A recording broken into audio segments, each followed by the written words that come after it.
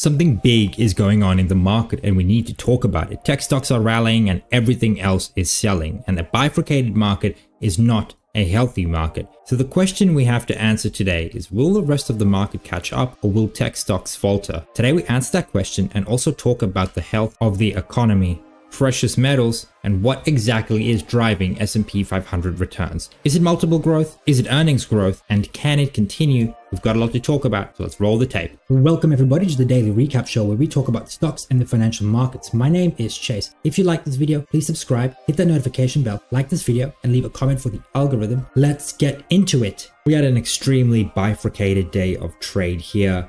The obvious winners were technology, semiconductors, and software, and it's just that these names are running into Nvidia's earnings and just running into some software earnings we have this week, and that's why we saw software really upbeat. Same with semiconductors. Microsoft, Apple, and Google also all participated. However, financials took it on the chin today, because JP Morgan was down 4.1% on hints that Jamie Dimon might be retiring a little bit early, and that's obviously going to wane on investor confidence. Netflix put up a 3.1% day. Very weird. Didn't really see any news as to why that was. Maybe I missed something right there. And then Target was down 2.2%. It came out and said it was going to slash a bunch of prices on essential items. And what does that say about the consumer? What does that say about sales? They report on Wednesday, and that had a tangible effect on consumer defensive stocks. Eli Lilly was up 1.4%. There was a little bit of news. Hims & Her Health came out and said they were going to start offering GLP-1 drugs. And that's going to be upbeat for stocks like Eli Lilly. But, it was a very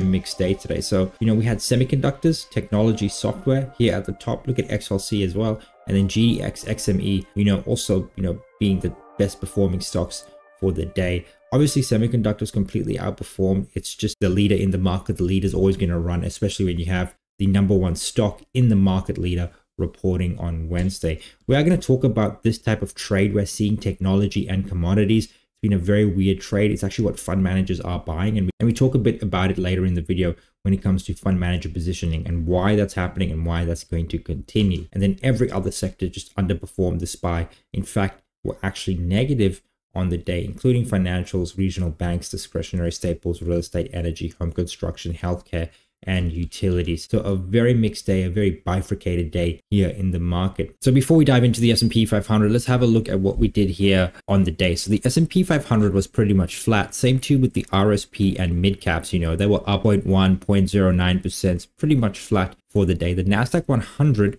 was up 0.7% again. Technology, semiconductor, software, if they rally, the Nasdaq 100 is going to rally. And then the Dow Jones was down 0.49%. And that had to do with just healthcare being in the dumps today, as well as financials. JP Morgan not really participating in the broad-based rally, and that did affect the Dow Jones. And yields did increase. That did have a damper on stocks. It's part of the reason why we actually saw quite a bit of selling action here on the day. Yields did increase, the 2-year, the 10-year, the 30-year across the curve. Bitcoin actually up 5%, and it looks like the breakout is alive and well here in Bitcoin. So we were making lower lows. We then actually put in a higher low, broke above this trend line, consolidated for a bit, and now we're actually moving higher. And it does look like we're breaking key levels here in Bitcoin, and that probably means we will go higher. I mean, up here 5% for the day. Very constructive. And the next key levels that, if you're a Bitcoin bull, you really want to see Bitcoin take, it's probably that level right there, 71,500. You go ahead and break that, and you're looking at all-time highs here in Bitcoin. Looking very constructive, just for higher price action in Bitcoin. Very strong price action right here. That was also supported by gold. Gold hitting a new all-time high, a wick high, and actually another closing all-time high. Silver up 0.92%, again outperforming gold, and actually quite a lot of volatility. A lot of silver bears came in here at the top, took silver lower. Nonetheless, still bullish. That is a closing high. The dollar did gain, and again, with rates moving up, dollar moving up, that's just going to affect overall sentiment in the market, overall price action. The algos look at that, think it's probably time to sell, and that's why we did see the action we did in the S&P 500 on the 5-minute chart. I mean, we did see a rally here in the early hours trade, but then we put a top in, and then it was actually downhill, and we pretty much closed where we opened for the day. Now, looking at the daily chart, zooming in, right? Now, this is a new wick high here in the S&P 500, so that is constructive. But it does look like we're seeing a bit of selling pressure here at the 5300 area. We've had the last 3 days of just sideways movement after we had this massive bullish candle here after the CPI news. And that is very, very telling. Now, the call gamma resistance did move up to 5400. So we would expect to buy dip, sell rips to that number. But do understand we are in the window of weakness. So from now until the end of May, dealer supporter flows are not quite there, and they start to make their way back into the market. Those Vanna and Charm flows start to come back into the market towards the end of May. So if we do see a bit of sideways action, maybe even a little bit of a pullback, you know, to the 5250, maybe even as low as the 5200 area, don't be surprised by that. We are in the window of weakness. It's to be expected, and just, you know, sit through the volatility, buy those dips, because higher prices are going to ensue. We had a bunch of firms reiterate price targets 5500, 5600 over the last week, a couple more today, and that's just going to further support sentiment and price action to the upside. Now, for the rest of the week, the call gamma resistance is at 5400. So ultimately, we do want to buy dips, sell rips to that figure. 5400 is our ultimate target into the June OPEX. And what we do want to look for is strategic buying opportunities. And I think if we do dip to 250, that should be the first area that you really want to add exposure. Looking for, again, you know, the 5400 area. You know, if we do get in here at the 5250, that would be a 150 point run into the June OPEX. That's very, very good, especially if you're a trader. You know, let's say you're trading at $20 per point, you're going to make a very, very healthy profit just, you know, in a single month on those trades. So, you know, you do want to look to buy the 5250 area and then move higher. I really don't think we're going to go lower unless we have some major news on the macro front. I think the earnings front is fine. Earnings are coming better than expected. The only thing that can deter this market right now is just the macro front. If anything comes in bad on the macro, that is going to affect the overall market. But other than that, business as usual, buy dips, sell rips, look to 5400 towards June OPEX. Now guys, I got some very, very interesting data for you guys. This is S&P 500 performance after we make a 12-month high in May or a new 52-week high in May. And it's essentially the return that we can expect from June all the way into December. So pretty much for the rest of the year or come June. And the results are very, very positive. So we're just going to look at this right here, the June to December return. Now we've had 27 instances when this has happened. 23 of them have seen positive returns in that 7-month period. 4 losses, average return 7.58%. Median return 8.3%. So very positive returns here. And we can actually see that normally we actually do get a negative June, negative 0.2%. It's very, very mixed here in June, 15 wins, 12 losses. And actually the data remains quite mixed even into July, August, and September. It really only starts to favor the bulls here in October, 19 wins, 8 losses, 20 and 7 for both November and December. Average returns for the last 3 months of the year, all above 1.5%, 1.66% average return, 2.26 average percent return in November, 1.42% in December. So essentially what this data is telling us is that we should expect higher price action through the end of December, but come June, we should expect a little bit of volatility, and we should actually expect choppiness into the November period, where we will see most of the gains come in the October, November, and December time period. Now let's dive into some stats about this earnings season. This is how the market has rewarded earnings beats versus earnings misses, and it's been quite a hectic earnings season. I mean, earnings is coming in good. We're sitting at 7.8%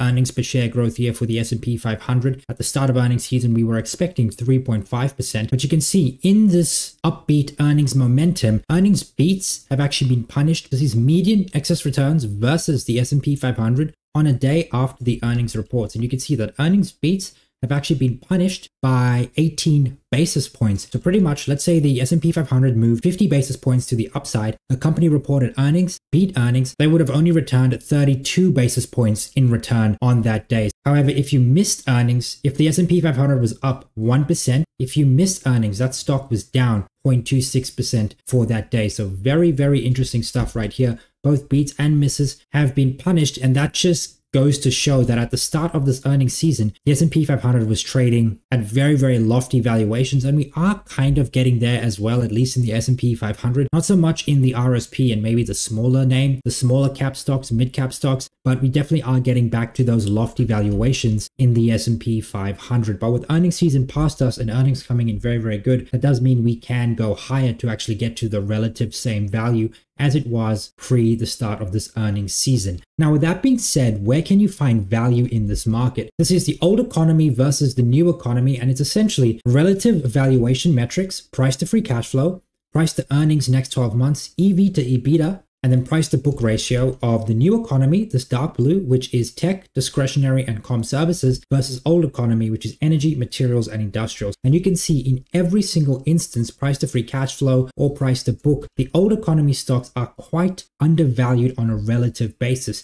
Now, that doesn't mean that the stock is cheap on an absolute basis. It's just saying in comparison to this, in comparison to the new economy, industrial stocks, material stocks, energy stocks are trading at quite a deep discount. And so if you do want to start looking at value or maybe growth at a reasonable price, maybe starting the material sector, starting the industrial sector, starting the energy sector, look at gold miners, look at commodities. That's where you would look at to find value in this market, because stuff like tech, discretionary, and comm services trading at very, very high multiples. Look, price to free cash flow, 30 times, absolutely crazy. You're probably looking at a free cash flow yield here of probably closer to 2% versus this right here, which is probably anywhere from 3 to 4, maybe even upward of 4%. Now, with that being said, what are fund managers doing, and are people buying equities? Now, last week, we had $12.35 billion in equity fund flows. You can actually see this is the second week of gains coming off the previous 3 weeks, which were fairly lackluster and fairly volatile to the upside and downside. But we did see quite a bit of equity fund flows, and I do expect this to continue, especially if the S&P 500 continues to the upside. Now, what are fund managers buying? Excluding ETFs, the biggest sector that fund managers are buying is comm services, then materials, then technology, then real estate. Below that, it's very, very mixed. And then we actually saw outflows in stuff like healthcare, utilities, staples, industrials, and consumer discretionary. And fund manager positioning is very, very clear. They are rotating from these sectors, discretionary, industrial, staples, healthcare, utilities, and they are positioning into comm services and technology, which is pretty much growth, but also keeping exposure to commodities via materials. The bulk of material inflows probably has to do with gold miners as well as silver miners, because they have been on quite the rally. And we do know that gold during rate cutting cycles tends to do very, very well. Once the Fed pauses and then cuts, gold goes on magnificent rallies. 66% here in the early 2000s, 189% in 2008. Here in 2020 during COVID, gold went on a 50% rally. And now this is where we are right now. Gold is sort of flatlining, making all-time highs. The Fed is set to pause come the end of the year. It may be September, it may be December, but it likely means that gold is probably going to rally quite significantly. We've seen silver take off already,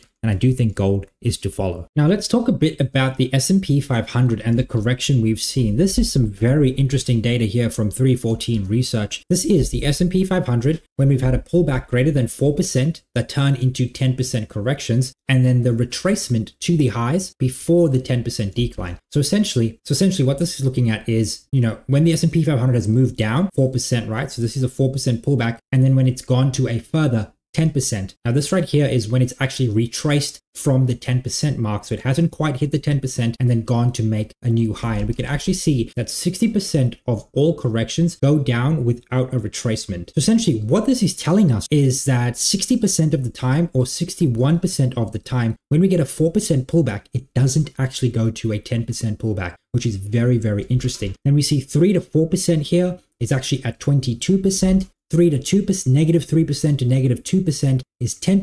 And then we actually see an uptick here. So this is the inflection number. Then 12% of the time, we see a 2 to 1% correction turn into a 10% correction. And then only 17% of the time does a 1% correction turn into a 10% correction. So very, very interesting data right here. And that is why I say every time we normally get a 5% correction in the S&P 500, you do want to load up at every 5% intervals, because most of the time that's about all you're going to get in the S&P 500 unless there's a major downturn or a major pullback. And something else you need to know, the average S&P 500 bear market is 23%. So if you buy every 5% pullback, right, you're going to have 4 major buys. So he had 5%, 10%, 15%, 20%. You're going to have 4 major areas to load up on. Let's say you only get a 15% pullback, then you would have 3 instead. So generally speaking, when we do get a 5% pullback, like we did most recently in April in the S&P 500, guys, you want to buy and you want to load up. I'm not saying load the absolute boat, but you do want to add exposure in a very big way, because the more likely outcome is that we go back to the highs. 60% of the time, we go back to those highs versus going down another 6% in the S&P 500. And that's because history always favors above average returns. This is the distribution of 5-year S&P 500 returns. 29% of the time, the S&P 500 returns 14 to 20%, 10% of the time greater than 20%. So you could say 14 to 20% plus. Almost 40%, 39% of the time does the S&P 500 return 14 to 20% plus returns.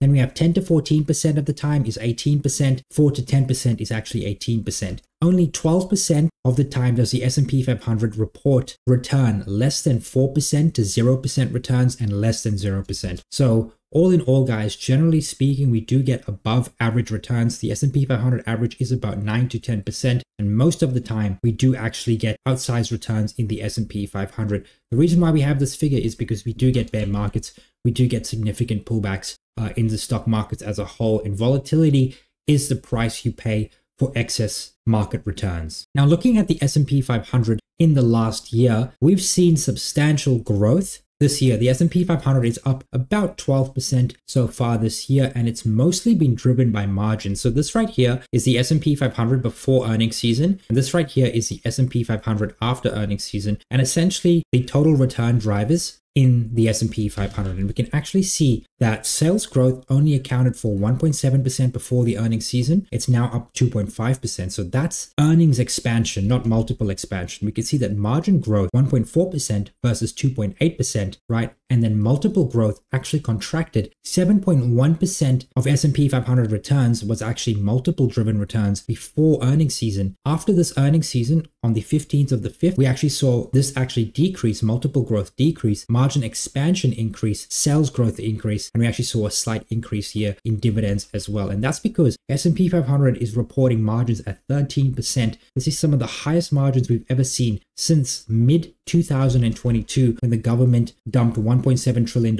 into the economy right here. So, you know, this is very organic margin expansion here in the S&P 500, and it's actually part of the reason why we're seeing the rally right now. Multiples are actually contracting, the S&P 500 is getting cheaper, and this is an earnings-driven rally we're seeing this earnings season. Now let's talk a bit about the economy. Now this right here is the latest edition of the Carson LEI, the leading index. I prefer this over the actual leading index just because it favors more components of the economy and is less weighted to stuff like the yield curve and manufacturing surveys, and looks at factors like real consumption over surveys. And it continues to move higher, and it continues to tell us that the economy is in good nick. At the same time, we're actually seeing financial conditions ease in the overall financial market, and that's a really, really good thing. We did have a little bit of a scare here, you know, at the start of the year. Financial conditions did increase quite significantly, but we've actually seen that pull back to very close to the early March, early January levels we saw here at the start of 2024. And that has actually supported part of the rally. And that's why we're seeing stuff like the Russell 2000 and midcap also gain quite a bit since the start of May. Now, at the same time, economic surprise index, what supported this rally towards the end of 2023 into 2024 was the fact that data did surprise to the upside in a very, very big way. We got better than expected employment data. Inflation data came in a little bit hotter than expected. Retail sales came in better than expected, and that did support the overall economy. Sure, it did affect rate cut expectations, but at the end of the day, the economy is remaining strong, and that's why we saw these positive upward surprises. Since about April, May, we've actually seen the data soften substantially. That probably means the rate cuts are starting to be felt by the market, and we've actually seen negative data surprises. Now, this is really good because things were getting a little bit hot right here. But what we do want to see is that these negative surprises to moderate. We want to see data come more in line, maybe a little bit of positive data, just so that things don't go from bad to absolutely terrible. At the same time, the US labor market, very, very resilient. As long as the labor market stays intact, everything will come as a result. And we can actually see that the labor market has dipped below the 4-week moving average for sure. This is initial jobless claims, however, still very, very healthy and still at historically low levels, all things considered. Looking at stuff like inflation though, this is a very, very interesting chart. So this is inflation from 1943 to 1949. Take this with a grain of salt. It's very specific data.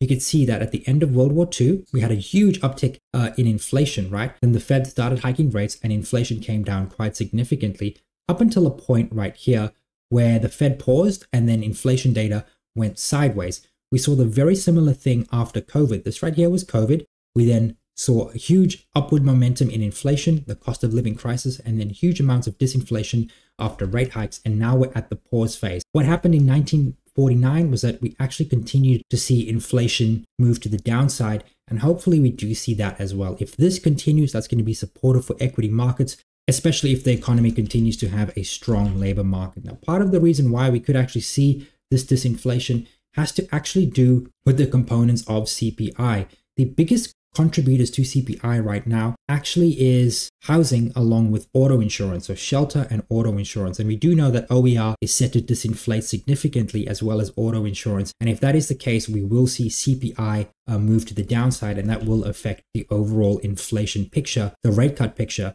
And that is going to be good for stocks, especially if the labor market continues to be strong. So if we can see, strong labor market, strong consumption, while disinflation happens in CPI, in PCE, in PPI, that is going to be the soft landing, no landing scenario. And then you will see markets go to highs you never thought possible. Now guys, looking at gamma, big changes have occurred after this OPEC. So we've seen quite a lot of negative gamma coming to the tape. So a lot of traders and investors hedging their portfolios as we are at 5,300. But the more important thing is that the 5,400 strike is now the core resistance. We've moved up the tape from 5,300 to 5,400. This is bullish. This means speculators and investors, people who buy options, expect more upside because they rolled up their positions that'll make the market go higher up to 5,400. They expect more upside. This is exactly what I said would happen. I said we're going to stay at 5,300 into the May OPEX. Once all of this rolls off the tape, we are either going to stay at the 5,300 or move up to the 5,400. Those were my two scenarios. We've moved up the tape, and this means we buy dip, sell rips to the 5,400 strike into the June OPEX. We do have to get through this window of weakness,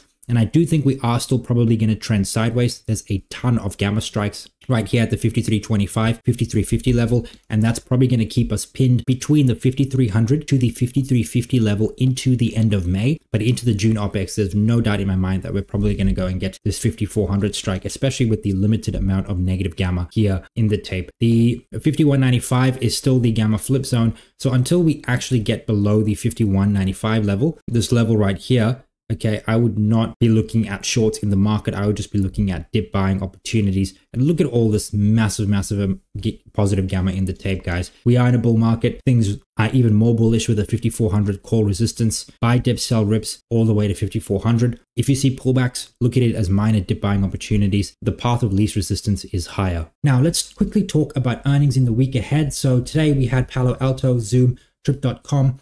Very average earnings if you ask me. Then tomorrow we don't have much of anything, mostly just Lowe's, Lacey's, AutoZones. That's the big ones. We do have XPeng as well right there. And Wednesday we have Target, TJ Maxx, as well as Nvidia, Snowflake, Elf, Synopsys. That's going to be a very big day of earnings here on Wednesday, especially with Nvidia reporting. Then Thursday, Ralph Lauren, Deca Brands, Intuit, Workday. So, really it's just like Wednesday, Thursday. Those are the big days we're going to be paying attention to on earnings, but particularly Nvidia, particularly Snowflake here on Wednesday. Data in the week ahead, guys. So we got FOMC minutes later this week. We also got initial jobless claims and then durable goods orders. These are the expectations, the consensus, both as estimates and what it was previously. You guys can just pause the video right here if you want to have a look at them. But if you've made it up until here, thank you so much for watching. If you like this video, please subscribe, hit that notification bell, like this video, and leave a comment for the algorithm. Cheers.